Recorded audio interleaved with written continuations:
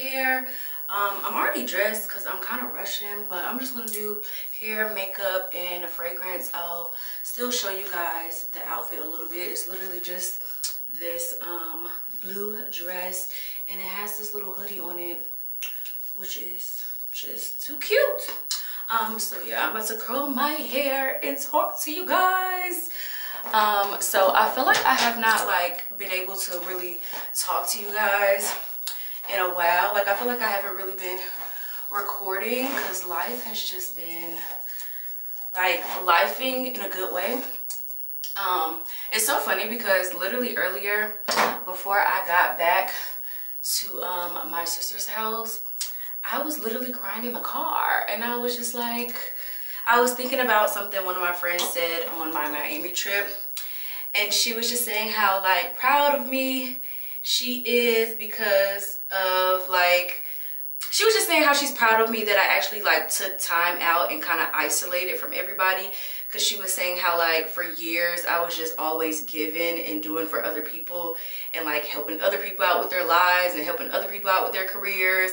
And I feel like I just got to the point where I was just burnt out from life and people, that like the past year I've just kind of been taking a break to myself. And I feel like I got like some slack from that from some friends, or I lost some friends over that. So to hear her like see me, well, to experience her like actually seeing me and understanding me and just, I don't know, just being seen just felt so amazing. And I was just thinking about that.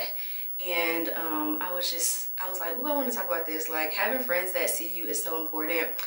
And just cultivating your tribe is so important. I'm planning on doing a video of like 30 things I learned before I turned 30. Because, I don't know, y'all, I've been 30 for 6 days. And even within the 6 days, I've learned so much about myself and about life and just people and relationships and friendships. And I don't know, I feel so much more just mature and aware and just open and just free. Like I feel so free, it don't make no sense. Like I feel like I'm like really at a place where I'm not like too stressed out or too worried or too concerned or trying or just, you know, stressing about other people and just stuff. I'm free. I'm living my life how I want to live my life on my own terms, and it just feels amazing, like not to be such a people pleaser. It's so weird. It's like I used to be a people pleaser, but I'm also just a very generous like person, like a very kind, generous person. And I don't even want to say that I've ever been a people pleaser, because I don't feel like I've ever did anything to like necessarily please anyone. I just like to see people happy. So if it's any way I can help anyone in my life towards their goals or whatever, I always like try to help them. But looking back at it, I needed to definitely help my damn self first. And I'm learning that. Like one of my friends was like, Yunnie, like you gotta learn how to fill your cup first. And I'm really learning that, like learning how to be a little selfish. And it's taken me, it's like so weird. Like if you're a very generous person or if you're a people pleaser, to go from that to like being selfish, like telling people no, or like not showing up for people how you want to, like literally just to protect yourself and your energy and your peace. It's a hard transition. Like I wish it was easy. People that are just like selfish and they just live their lives like for it, like completely 100% for themselves, I be like kind of jealous of that sometimes, because I'm like, how do y'all do that? Like how? All right, I'm kind of backwards because I wanted to put my lashes on first, so I was letting this glue get a little tacky. So I'm gonna go ahead and put my lashes on. But yeah, I be like, dang, how y'all do that? And it's weird because I feel like selfish people be like, oh, they wish they had like a really kind, giving heart, or they wish they were like more generous. And it's just so weird. Like I feel like for the longest I never cared about reciprocation until like now, until I got a little older, and I'm like, hold on, wait a minute. So you telling me I can be kind and generous and just do all this stuff for you or be there for you or show up for people, but like when it's time for me, it's given crickets.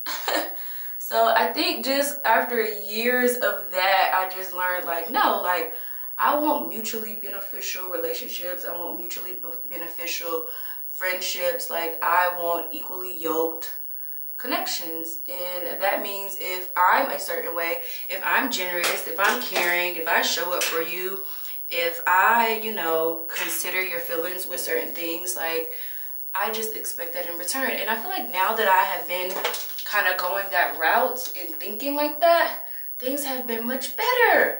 Like I feel like I'm way more at peace, and I'm just way more calm. I used to be so like, don't get me wrong, I feel like I'm still like kinda of an emotional person, or I can be.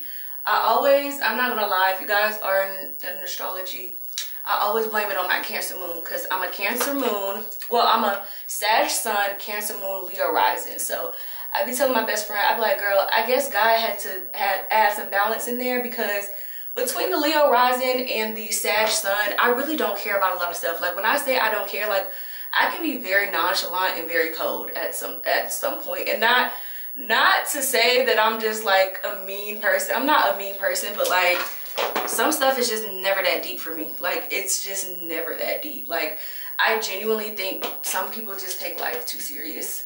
And maybe I don't take life serious enough, but I feel like you only get one life, so you stressing out and not communicating and doing certain things to make your life more difficult, girl, it's really not that deep. 9 times out of 10, a lot of the stuff we stress out about or worry about is never that deep. So I just learned how to give it to God, okay?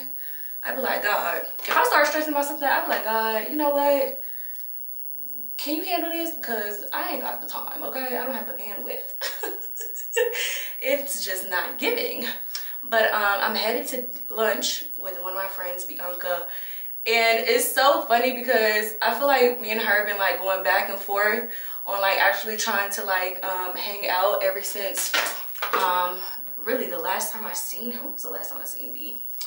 Dang, I don't even know the last time. I feel like it was the screening, the show that I did, well, the mini film that I did makeup on, because she's a producer, she works in film.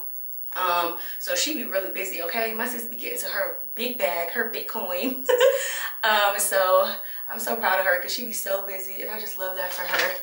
And we finally, because I was supposed to try to meet up with her when she actually came to LA when I was in LA, but we didn't have time. Our schedule didn't align for us to meet there, so I'm so excited to actually meet her here. And speaking of friends, like y'all, my social circle, like my friend group now is amazing. Like I feel like it's something that I like always prayed for, and I just feel so blessed. I would have never in a million years thought that I would have this type of social circle where like all my friends are just like me. Not like me as far as like personality. I mean, most of them kind of are, but just like me in the sense of morals and values, and the value of friendship, the value of sisterhood, the value of like being there for one another, not being selfish, helping each other out, having each other back. Like I really prayed for the friends that I have now, and I'm so blessed to just have like an amazing friend group. So shout out to all my friends, okay? So we're gonna go in with some foundation. I'm gonna do a kind of slight light beat. I don't want nothing too crazy because we're just going to lunch. But I just wanted to film and talk to you guys. Like I think because like I've been like taking a break from social media, I think so I was saying, because I have been taking a break from social media, I feel like now, I don't know, like I kind of miss it to the point like I'm like, okay, I kind of feel like I feel a little more free and less like, I feel like I was getting into a rut of just like trying to make my content perfect instead of like just being me and being the content like I used to when I first started. So yeah, I want to start doing just like get ready with me's, just where I'm talking about life, like, and that's another thing I never really was like a vlog girl. So y'all, first off, this concealer is so bomb. I've had it before, but I didn't like the color. The color was too warm. Alrighty, y'all. So I was saying, I put my contour on right there. But I was saying, like, the color was too warm. So I let my best friend have it. And it looked so good on her. Like, if you watched my vlogs when I was in LA and I did her makeup, it was literally gorgeous. Like, it looked literally perfect on her. Because she has a more warmer complexion. I have the shade Flax. And it just looks so much better on me because it's a more, like, neutral. And I have a more olive complexion. So neutrals look better on me when it comes to, like, picking out my shades. So yeah, I had to get another one in Flax, so I'm actually able to actually use it and try it on my skin, and it just looks amazing. So we are going to get hibachi and sushi, and y'all, oh y'all, first off, me and my mom literally stumbled across the best sushi place in Atlanta. Like, it's called Fudo or something like that. It's so amazing. I'll leave it down below, or it's probably in my last vlog. But yeah, so bomb. And yeah, alrighty, y'all, I'm sitting with Laura Mercier honey, and y'all, I miss this powder. I haven't used this powder in so long. I got it when I was in Miami, and if you watch my Miami vlog, girl, it looks so good. Like, my makeup looked so good all weekend, and it stayed with the humidity and the heat, and it was just flawless. Woke up flawless.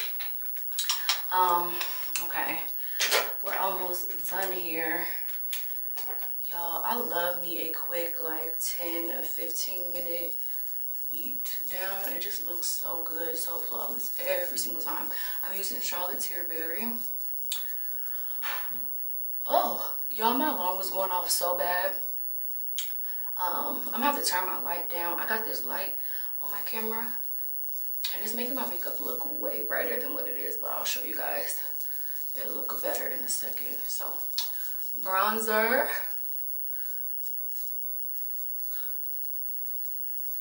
Ooh, this bronzer is just so pretty. Hits every time. Every time.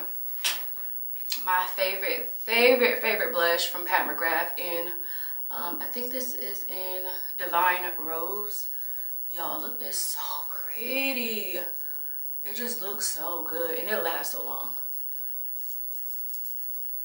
Alrighty, y'all, so I line my brows at the bottom, and I just flick it up in the front, like halfway. And then when I get to the arch, I just start filling it in, creating the shape.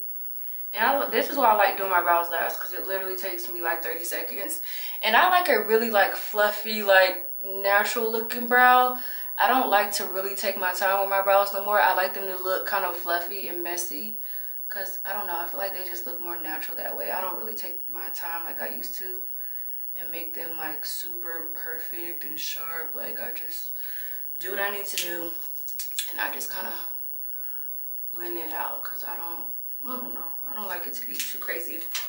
And that's it. I'm gonna brush out the hair just with my brush, and then we're gonna put on lips, and then we're gonna head out the door.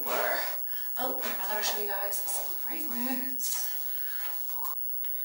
Alrighty, y'all, so for lips, I'm going in with the Makeup Forever Limitless Brown, which is literally my favorite lip liner of all time. I love this stuff. Like,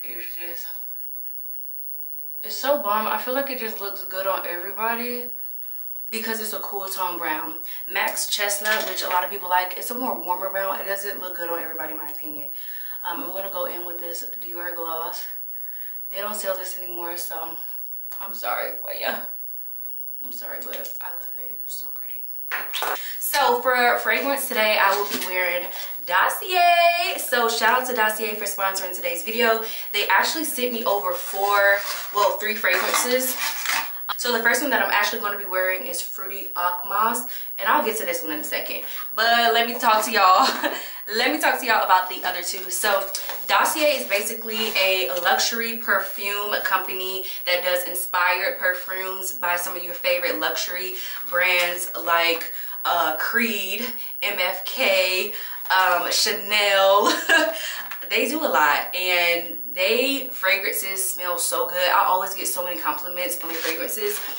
So this one that they sent me is Woody Akmas. So Woody Akmas is inspired by Coco Chanel, and baby, it smells so good. My sister wore it the other day. I said, girl, what's that? This one, I love Coco Mademoiselle, and this is very, very close. I would give the Coco Mademoiselle probably about a 99. Like, it's super duper close. And the thing about Dossier, it allows you to get some of your favorite luxury perfumes with literally a fraction of the price. They're actually having a holiday sale right now that's up to 45% off, and some of their fragrances are as low as $15.95. So girl, you need to run to the site. And I also have a 5% code for you to get 5% off, so I will leave that down in the description box down below. The next fragrance I got is called Floral Sandalwood. This is inspired by Maison Francaise Emerald. So the Floral Sandalwood has notes of pear, musk, amber, sandalwood. It's kind of like a clean, warm scent, which I love. But my all-time favorite Dossier perfume, this is literally my third one. This is called Fruity Akmas. This is inspired by Creed, Adventures for Her, and it's so close, so close. And y'all, I always get compliments on this one. Like, people, especially men, love when I have this on. Every time I have this on, people are like, ooh, what's that, girl? What's that? What you got on? You smell good. And it's literally typically always this. So we're gonna be wearing this today. This one has green apple, bergamot, lemon, peach, rose, musk, patchouli, sandalwood. Y'all, it's like literally delicious. It smells so good. If you don't get anything, definitely get this one. I said it in one of my last like get ready with me's, and a lot of y'all bought it and said it smelled good. I even spray it on my wigs when I ship them off when I sell wigs. And y'all always be like, Yunnie, what's on this wig? It still smells so good. Y'all, this, okay? This. So, okay, we're gonna go ahead and head out. This is basically the finished look. Really quick, little 10-minute get ready with me with the fragrance, little outfit. And I hope you guys enjoyed this video. I will leave everything you need to know down in the comment section down below. And y'all, I'm hot. I'm hot. You know, you be rushing and you get high, you start getting out of breath. Ciao. Anyways, so I hope you guys enjoyed this video. I will see you in my next one. Shout out to Dossier again for sponsoring today's video, and I love you guys.